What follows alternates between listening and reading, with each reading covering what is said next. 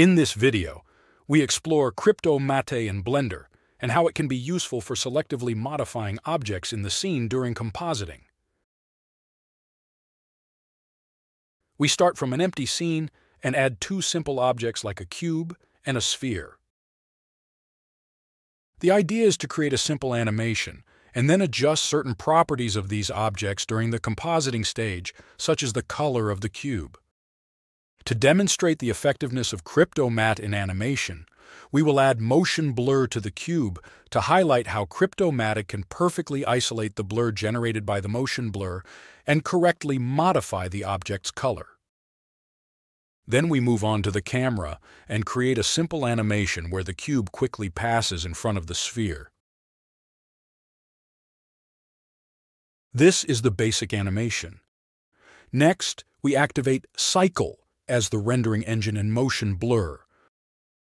Moreover, we can increase the shutter factor to make the motion blur more pronounced. Let's switch to shading mode and create two simple materials.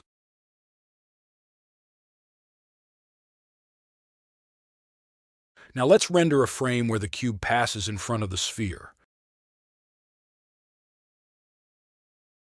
As you can see, there is a clear motion blur effect at the point where the cube and the sphere overlap. The goal is to change the color of the cube in post-production and explore how to do this precisely using Cryptomatte. Before proceeding, remember to activate Cryptomatte in the Render Passes section. Now we can move on to the compositing panel and check the box labeled Use Nodes. We can add the Viewer node to display the scene.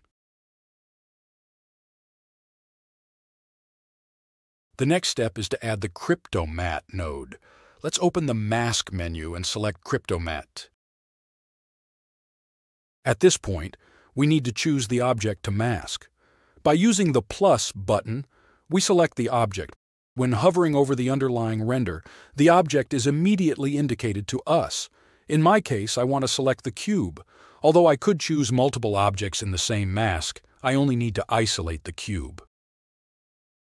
We have created a mask of the selected object that we can display by connecting the matte output to the viewer. The associated alpha mask appears correctly blurred in areas with motion blur. Now we can use the mask we created to selectively modify the object's color. To do this, we add a Curves node and connect it to the render layer, using the mask generated by the Cryptomatte as the alpha factor.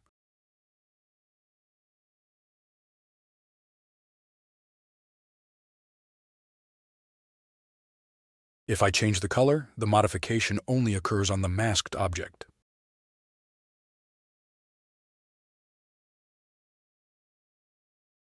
As noticed, the mask has been correctly applied even in the semi-transparent areas with motion blur, demonstrating the usefulness of Cryptomatte in compositing to selectively modify objects in the scene. Now, it is possible to isolate and manipulate the sphere or any other object after rendering without the need to re-render the entire scene.